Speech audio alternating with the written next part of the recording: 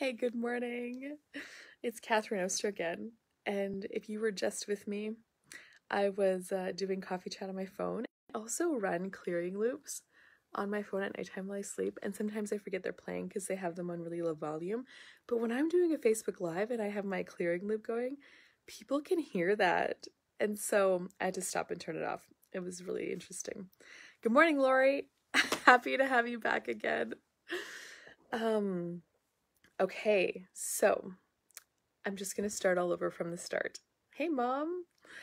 I'm Catherine Oster. If you have never seen me before, that's better. You can hear it so much clearer. I know. Yeah, totally better. Thank you guys for letting me know. Thanks, Loretta. Okay. I'm a certified facilitator with Access Consciousness, and Access is this really amazing set of tools that you can use to change or create anything in your life. Now, I was also telling everybody that I own and operate a grain farm with my husband and my brother-in-law and his wife, and we farm about 4,000 acres, and it is harvest time, and that's why I'm coming to you at a weird time, not normally Wednesday at 1, because I wasn't sure exactly where I would be on Wednesday at 1 and if I would have service. But here I am. I'm so excited you guys are here. Thank you so much for joining me. So I have a question actually that was sent in this week, which was really cool, from a gal who took a class with me. And she asked me to speak to like what I know about new moon energy, working with other energies in the universe, and setting your targets with the new moon. Now, I've never really followed that at all, ever. In fact, I actually had to Google like if that was a thing because I didn't know that that was a thing. So what my sense is, what I have experienced and what I know is that everything in the universe desires to contribute to you and what you are asking for, if you are willing to ask for it. Now, in terms of setting targets, writing them down on a piece of paper definitely creates something. It's like more of a commitment, or it gives you more clarity. It has more of a creation force behind it than just thinking about it in your head. Now, the time of the month that you do it, I mean, definitely maybe there's something to that. I Googled it and it does say like new moon energy is for creating new targets and resetting your life, kind of. Whereas the full moon is more for releasing. And so cool. Now, I've never followed that when I've made targets. But there is a time for things to show up. And so one of the questions, now I'm just going to go a different direction here for a second. We are aware, if you've watched any of my other videos, you know you've heard me say that. Hey, Bonnie. We are all very aware. We are aware of other things and other people around us at the time. We are also aware of the future. So when there's ideas popping for you, one of the questions you should ask is now the time? Yes or no? Is now the time for this idea? Is now the time for me to set targets? Is now the time? And allow yourself to have a yes or no answer based on your light and heavy, what you're aware of. Because one thing I've experienced is we are aware of the future. Now, especially in terms of creating things. So, for example, hey, Sherry Lynn. For example, I wanted to do this class, like, I think I called it Equine Essentials. This is like years ago, maybe like 2014, when I very first started playing with the tools of Access. And it was this whole horse learning handbook. And I was gonna like offer it to kids who have never worked with horses before, and we were gonna go through like everything about them, from safely being around them, to haltering them, to leading them, to yada, yada, yada. And I started talking about it and telling people about it. And I had one girl choose it with me, which was really fun. But there wasn't a lot. And I went to the judgment of myself, like, I must be wrong. Nobody is interested in what I'm doing. I was really frustrated. I felt like I wasted a whole bunch of time.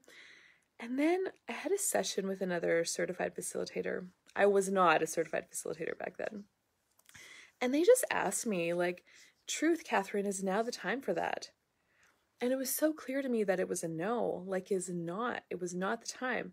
And they were like, well, were you aware of something that was asking to be created in the future? And I was like, yes. And there was so much lightness. So rather than judging myself because this thing didn't work, it's like, is now the time?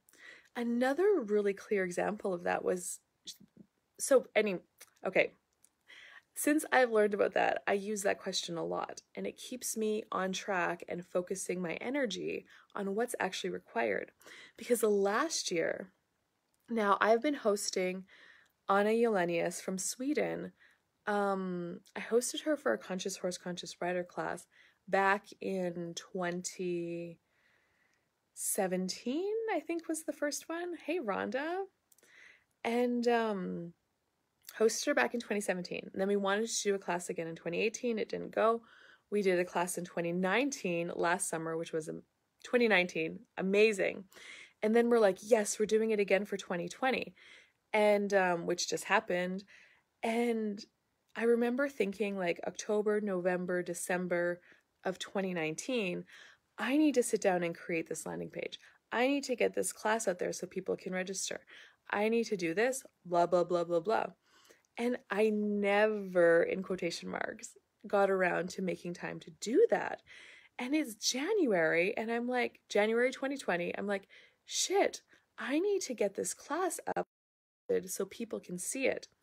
Still didn't get around to it, because that's the interesting thing, is I almost can't even force myself to do something that's not really required right now. Like, I'll think about it at times that I can't do it. And then COVID hit, and the class wasn't happening at all. And so that is kind of what following the energy created for me, is had I sat down and created the landing page, it essentially would have been a waste of time because the class wasn't going to be happening. And so is now the time to actually do that? It wasn't for that. It was time for me to do other things. I created many other things in that time, but not that. So that's just a bit of information for you. In terms of the moon, I'm just like, yeah, there's probably times where the moon definitely has an energetic effect on everything. And yeah, try it. And then try it at another time and see what happens. And ask the question, is now the time for targets? And everything around you desires to contribute to you. So that actually leads to the second part of her question. I just need to grab a drink real quick. You should check out my cup. Relax. We're all crazy. It's not a competition. So calm down. So the second part of her question was Catherine, can you talk about the wording when you want to make a demand of the universe?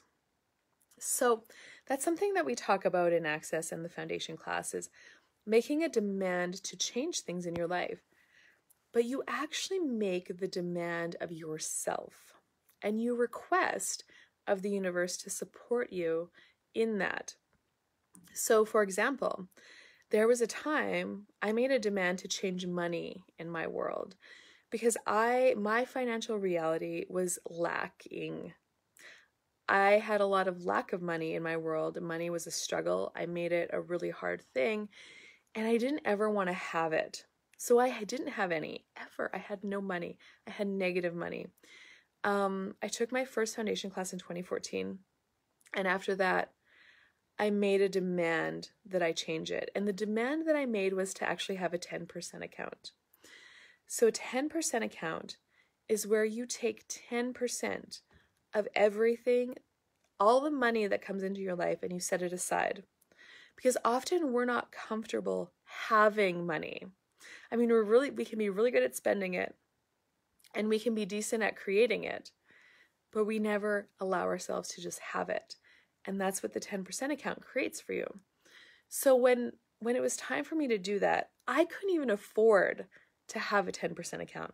Literally, I was in the negative every single month. I was in that cycle of being in my overdraft. And I made a demand of myself. Like, I just knew that what I was choosing with money wasn't changing it. And there was this other thing, this 10% thing, and it seemed really impossible. But I thought, you know what? I'm going to try it for a month. I'm going to try it and see if it changes anything. And I demanded of myself, no matter what, I will have money and I will have this 10% account. And I did not even start putting 10% away. I started putting maybe 5% away. I started just taking a little bit of the money that came in and setting it aside. No matter what, I'm doing this. This changes now. That is the energy of demand when you want to change something in your life. And then you request of the universe, show me what it's like to have money. Show me how money can show up in ways that I've never imagined possible. And it's amazing what showed up for me.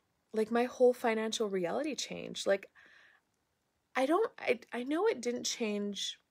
I know money started to change right away in the first month. Like, it started to get a little bit easier. But over the years, so that's been 6 years now, it has hugely changed for me. And I actually have more money now than I've ever had before. And having money, I want to say it forces you to choose. You have way more choices available to choose, because what I used to always say was, oh no, I can't afford that, so it's not even an option for me. Now it's like, I can afford it, and do I actually want to choose it? So it's getting clear about that. Or am I just choosing it to get rid of my money? Demanding of yourself, no matter what it takes, this changes now, and I am choosing something different. And it was hard and uncomfortable for me in the beginning to have that 10% account. And I didn't know. I mean, I was like, worst case scenario is if I can't buy groceries, I need to spend my 10% account, I will. But I'm just going to try this and see if it works. And I didn't spend my 10% account. And it just continued to grow. And when you start to have the energy of money in your life, it starts to pull in more. Now, what surprised me was the ways that universe has shown me what it's like to have money. And money has shown up in so many surprising ways. It's really magic, actually. So if you're willing to ask that question, universe, show me all the ways that money can show up for me. Show me what it's like to have money. And you're willing to notice those funny things that show up. So for example, even just the other day, so harvest time for me is like a slower in quotation marks, income time, because I'm not doing any live classes. I'm not teaching any writing lessons. I don't schedule a lot of things unless I know that we're not going to be combining. But during harvest comes first. So my income gets a little bit less, which is cool. So I've just started asking for different ways that money can show up for me during harvest time. And one of the ways showed up yesterday, where a lady, I was actually just chatting with her on the phone, and she asked me if she could buy one of my past classes that I had. Because with classes, I do audio recordings and video recordings if I can. And I send those to the participants, so they always have that information. And she randomly asked me, Catherine, can I buy this class that you did a few months ago? And I was like, oh my God, I've never sold a class like that before. And I'm like, yeah, let's do it. I can totally send you the recordings. That would be amazing. So that is the way that the universe showed me that money can show up that I didn't consider before. So now the demand of yourself part. The demand of yourself part, it's like demanding to quit smoking cigarettes when you make the demand to have money. It's uncomfortable, and you have to stay present with the change you're asking for. So say you have a demand to change your body. Now, acknowledging that that doesn't just happen overnight, and there are things that can start to change quicker than you think if you're willing to choose it. No matter what it takes, I'm having money. No matter what it takes, I'm changing this. This stops now. No matter what it takes, universe, show me. That is the energy of making a demand to change something for you. Now, there's going to be a lot of times where you want to spend the money. There's going to be a lot of times where you want to smoke that cigarette again. There's going to be a lot of times through the transition period where you have to stay with that demand, and you have to be strong in yourself and with yourself and keep choosing it. You have to keep choosing it. That's the other thing. Because if you stop choosing it, it doesn't happen anymore. So we definitely talk more about that in a foundation class, which is 4 days of talking about these tools and talking about things in your life that you would like to change and talking about all of that. Basically, the foundation class is changing the foundation of your life. And you can look for one anywhere where you're located on the Access site, accessconsciousness.com. And I have a foundation class that I'm planning for the end of November in Lloydminster, if any of you are in the area. So that's what I got for you guys today. It is not dewy outside at all, so I need to go get ready because we're going to be leaving shortly to head to the field. Yes, Joy, you have to keep choosing. It's funny because I used to think if I made one choice, I would never have to choose again. No, you have to keep choosing it. And I'm so grateful for you guys. Thank you so much for watching. Oh my God. And if you ever have any questions that you want me to talk about on Coffee Chat, let me know. Usually I send out an email letting everybody know when I'm actually doing it this week, if it's not going to be Wednesday at 1. And I ask you if you have any questions. You can reply to that email. And if you're not getting those emails and you want to be on my email list, let me know. I'll send you a link. You guys have a fantastic day too. Okay. Bye-bye for now.